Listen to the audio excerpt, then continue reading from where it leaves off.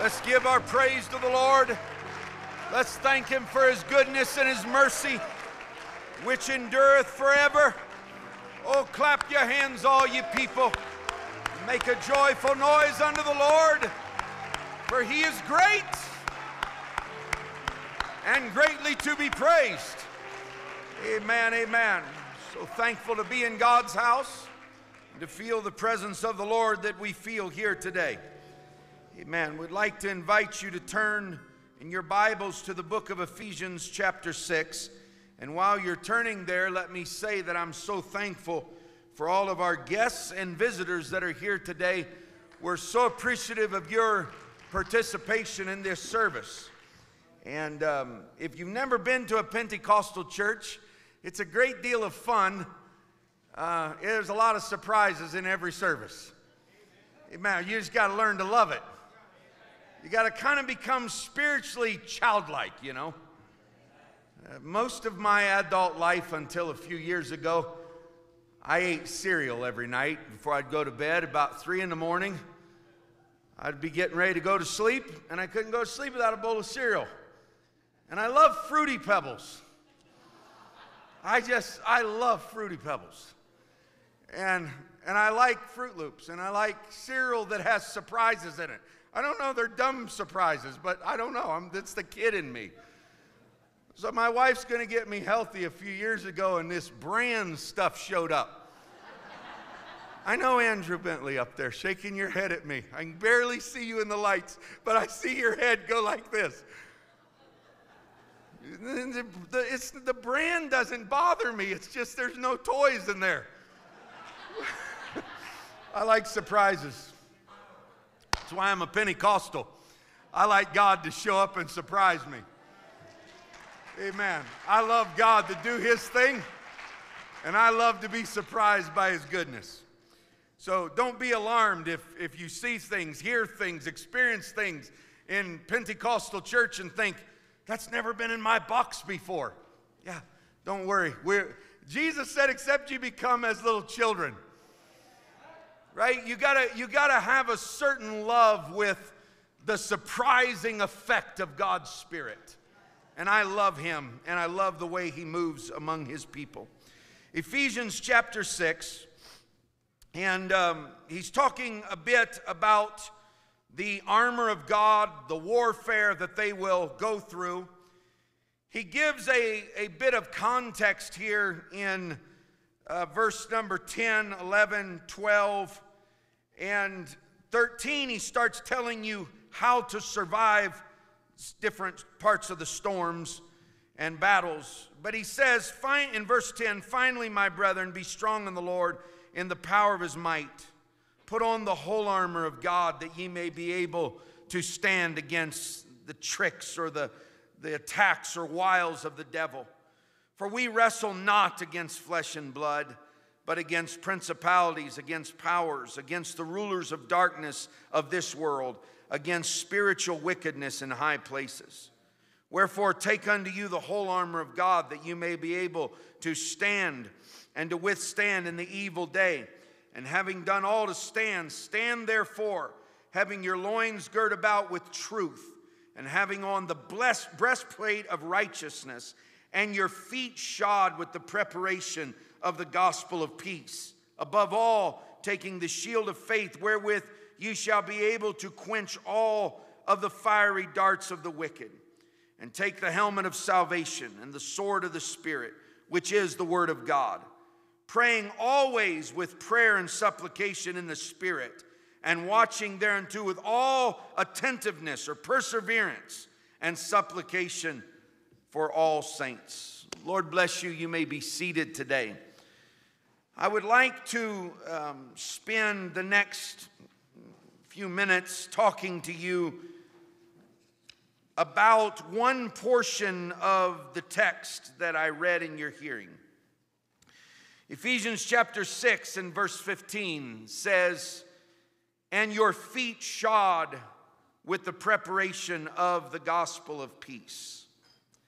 Now, I read the whole armor deal there, not because there's weeks, if not months, as you know now. I can draw it out a while. I could take months and preach on that text. And we'll probably come back as the Spirit leads and pick up different parts and pieces of the armor. But the part that I want to specifically deal with today is verse 15, that your feet be shod with the preparation of the gospel of peace. The idea that warfare is a part of the Christian existence and experience is not novel. It is not new, because the work of the Spirit has often been involved in spiritual warfare. And as you are filled with the Spirit, it is no surprise that evil spirits would want to attack you. But you must understand, as we talked about Thursday night, the attack isn't against you. It is against the spirit in you. It's not personal. It's oftentimes not even about you. Somebody will just take a hateful position to you, and it's not really about you as much as it is about something they feel from you that they do not like. Spiritual warfare is something that is all the way back to the book of Genesis. Genesis chapter 1 and 2, you have the idyllic creation of God. You have this garden who in its nature was idyllic in its circumstances and situations. And you have the entrance of a serpent.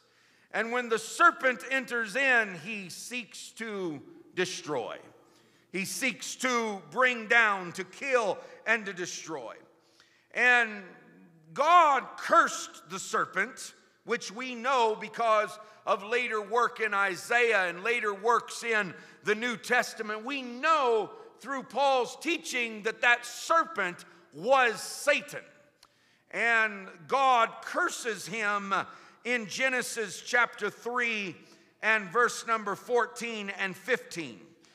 And verse 15 of Genesis 3 says, "And I will put enmity between thee and the woman, between thy seed and her seed. And it," what it? The seed, the child, "shall bruise thy head, and thou shalt bruise his heel." And so this is a first mention of the gospel, that there is a battle between that which is created and that which is the fallen. And it is doing everything that it can to devour, to bring the created against the Creator. And this battle is laid out in the Word of God. And God gives us this prophecy that the snake, the serpent, Satan, is going to bite the seed's heel. And that will be a crippling wound. It says that it will bruise him. And it didn't say that it is going to be dismissed and not paid attention to. It says it will have a marginal effect.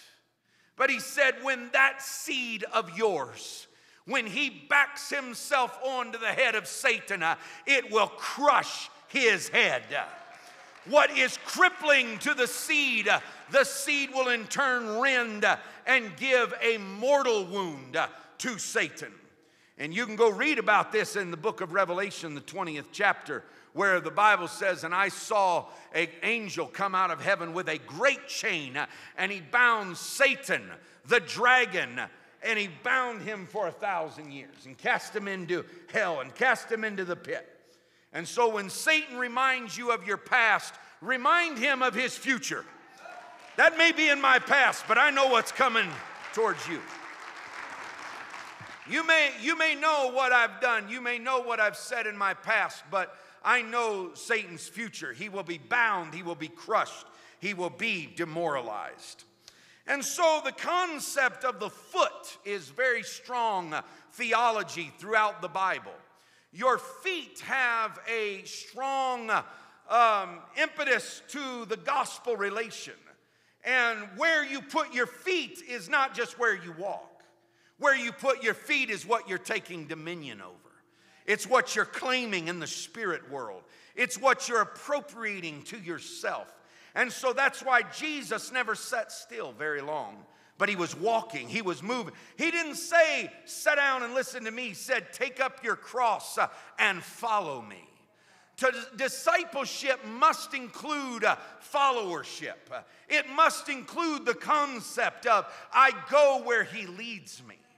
And so because there's a battle and in my feet, see in Genesis chapter 12 and chapter 15, he tells Abraham, everywhere you put your feet, I'm going to give it to you as an inheritance. And so it's already inculcated in the text and in the overarching themes of the Bible that your feet are bringing something. And that is why you can see someone's movement, direction. You can read their body language. You can read what it is. If you see someone running at you, you just automatically kind of want to go like this. It's a natural thing because you're reading their footsteps. That's why when you see someone racing furiously to you, the prophet did this. He looks out and he sees the woman coming and she's riding fast and he sends his messenger, go find out, is this a good thing or is this a bad thing? You know, he must have been married to someone he had to preface things with. You know that text that comes and says, can we talk? You're like, oh dear God, help me to pray. How do I answer this? If I say no, then it could be worse. If I say yes, it could really go bad. This could be all day. What do you mean talk? Not really, but you know what I'm saying. Because the way you walk has an impetus to it. It has verbiage to it. It's sending a message. And so what you can find in this is the Bible says that you are to arm yourself with these things. And he says, here's what I want you to put on your feet. I want you to put not your own agenda, not your own ambitions. I want you to put the gospel of peace on your feet. Because this prophecy out of Genesis 3:15, this first gospel reference is in your feet today. It is your job with Jesus Christ to bruise Satan and crush his head. And so if you're holding up a little bit in skepticism and saying, prove that to me, I'm glad to do so. Let me get to the text that will get you to join me on this. Romans chapter 16 and verse 20, and the God of peace shall bruise Satan under your feet shortly. This God of peace, this God of proclamation of healing, and this God of miracles and this God of might, he is going to attack Satan by using your feet as well. Because when you're baptized into Christ, you wear Christ, and what Christ crushes, you crush. And what Christ bruises, you bruise. And what Christ brings peace to, you bring peace to. And so this is all throughout the scriptures. And you can find this in Romans chapter 8, Romans chapter 5. He's teaching us and telling us that the gospel is going to live out a very real existence in you.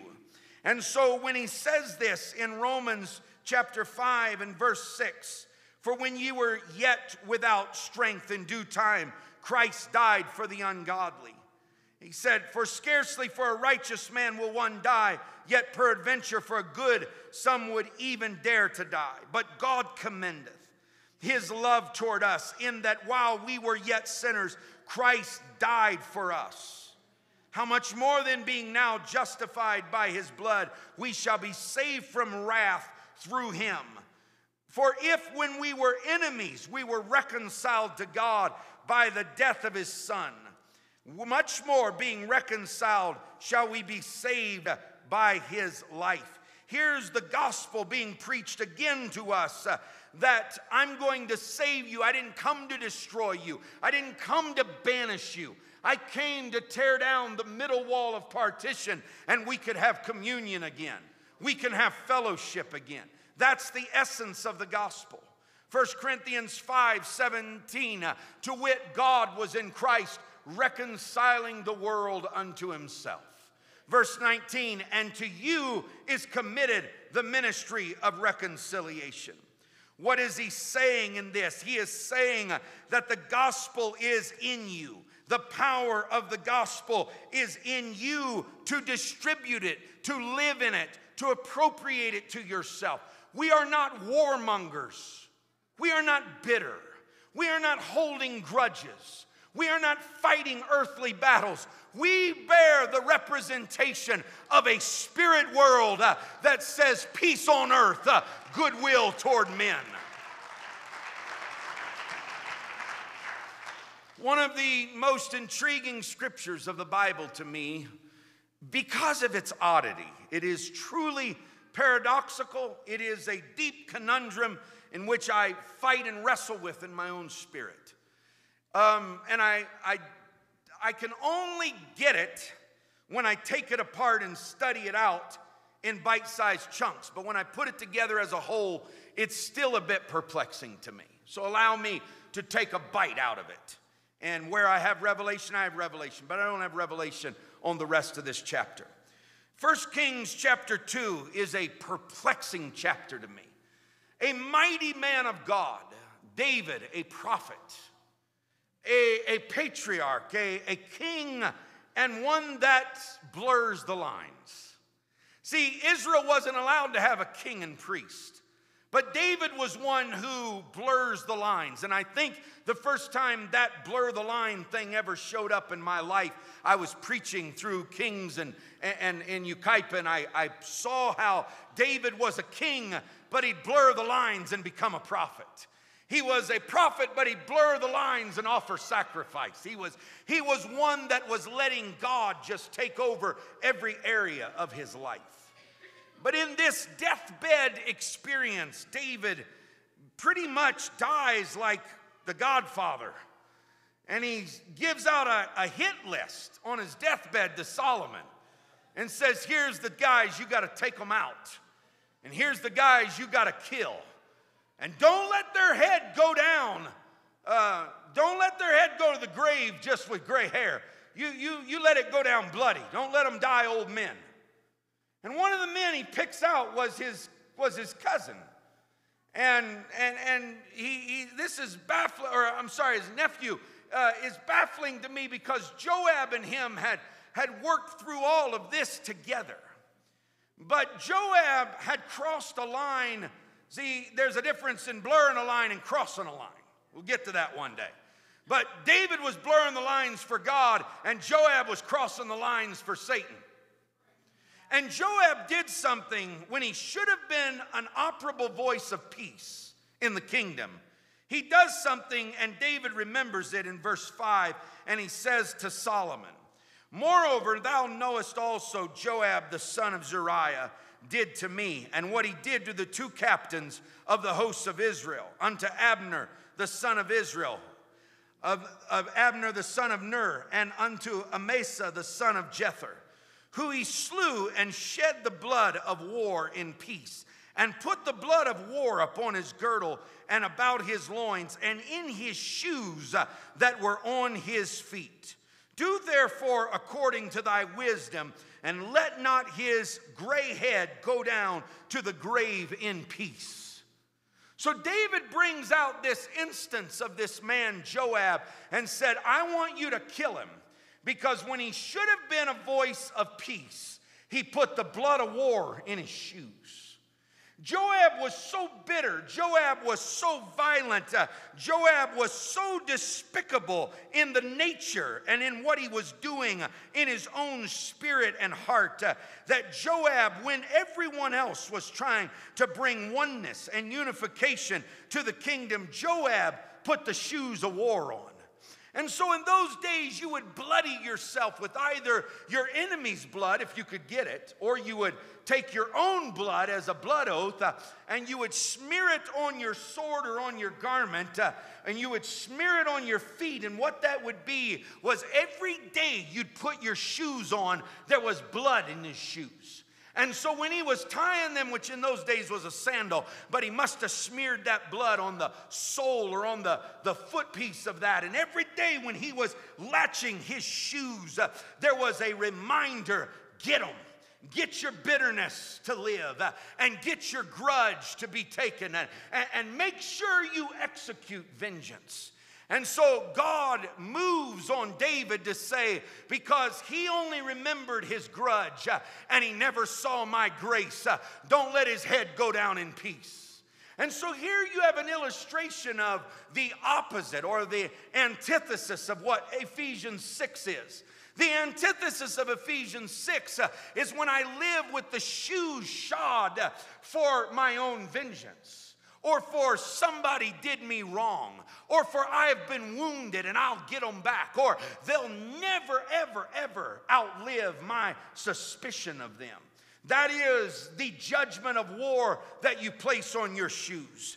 But God moves on this patriarch, David, who says on his deathbed, if he has bloody shoes, bring his head down to the grave with that same blood.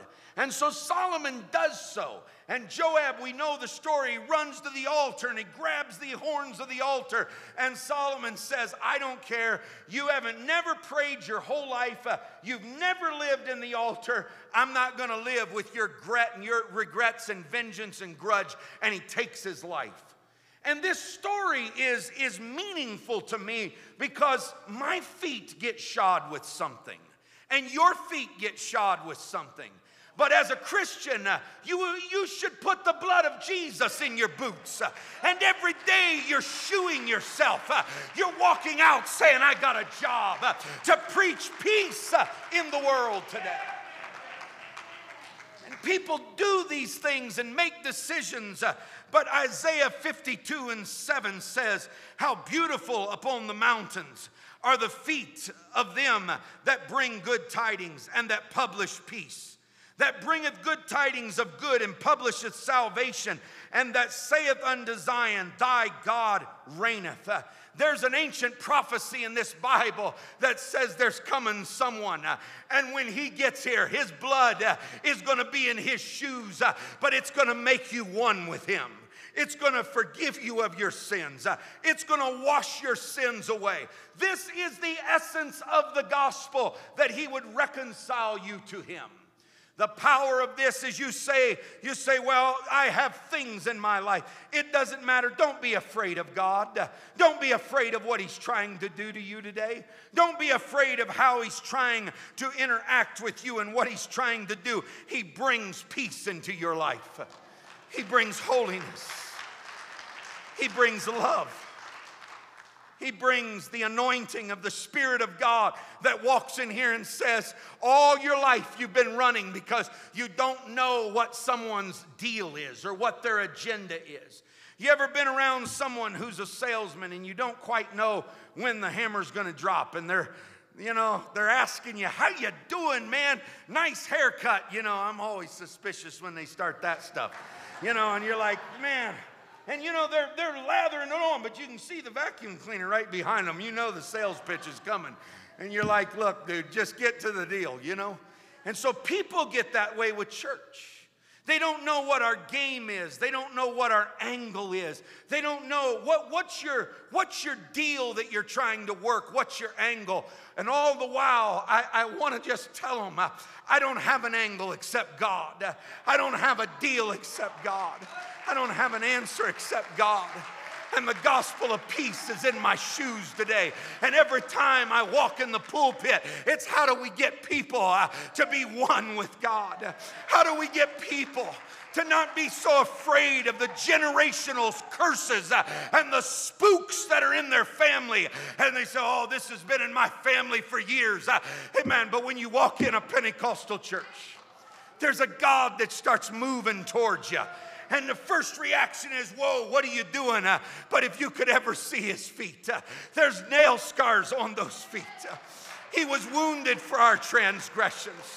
The chastisement of my peace is in his feet.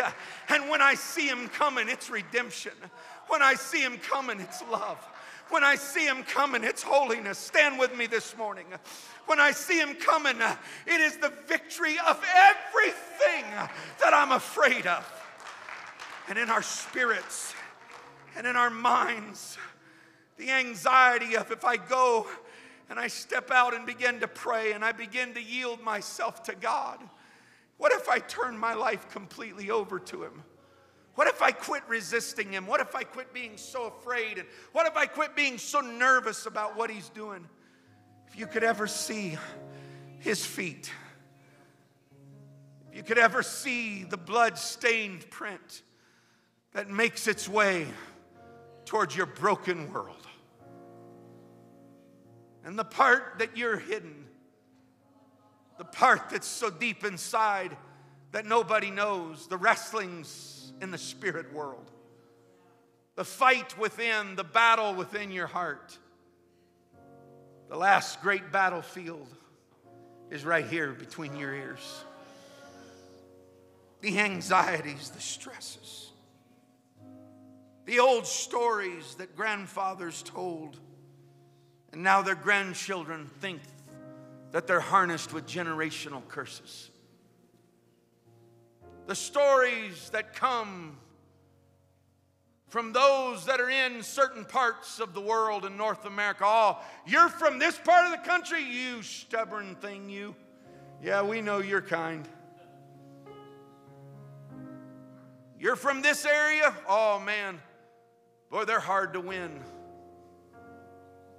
And there's parts of the United States that home missionaries don't even go because, oh man, that northeast section, nobody wants the gospel. First Nations left to deal with generational things without a missionary, without a minister. But what would happen if you put the blood of Jesus in your shoes? And every day you shod your feet with the preparation of the gospel of peace. It's an old song they used to sing, when you see me coming, I got Jesus on my mind. When you see me coming, I got him in my heart, I got him in my mind.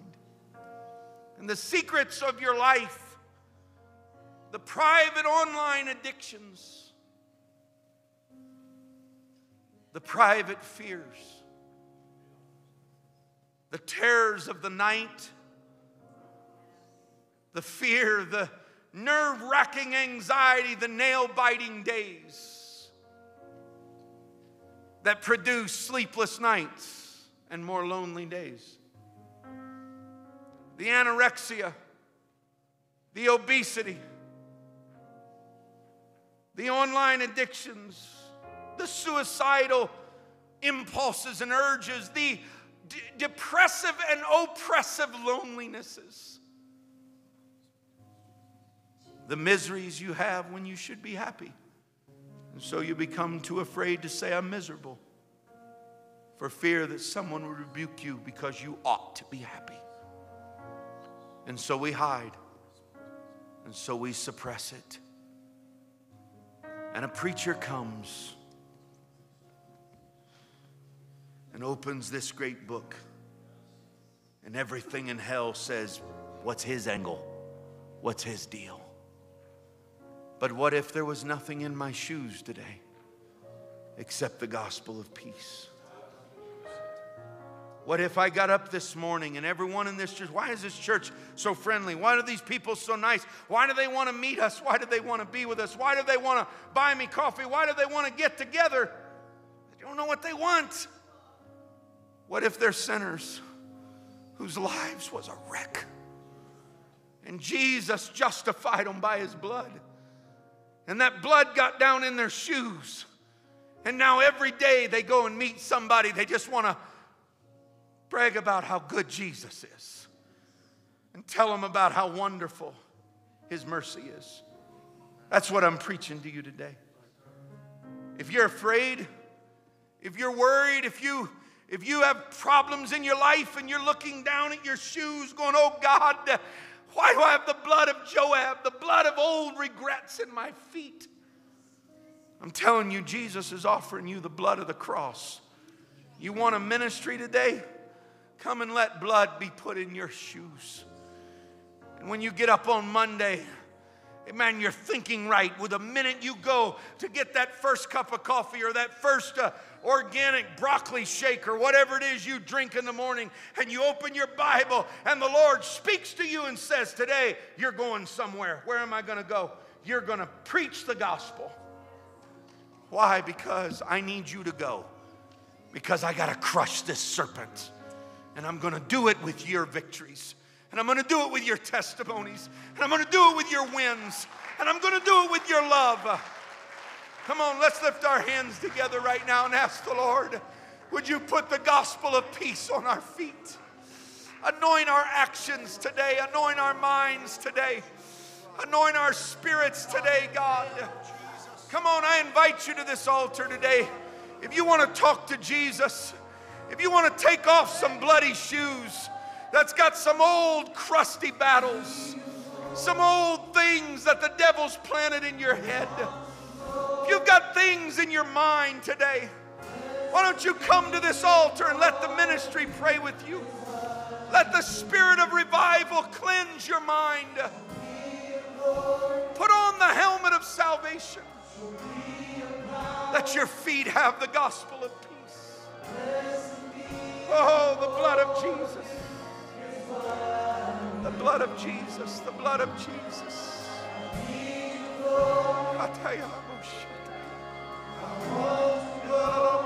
You're looking for a fresh start. It's right here in this place today. If you're looking for new hope, peace that passes all understanding,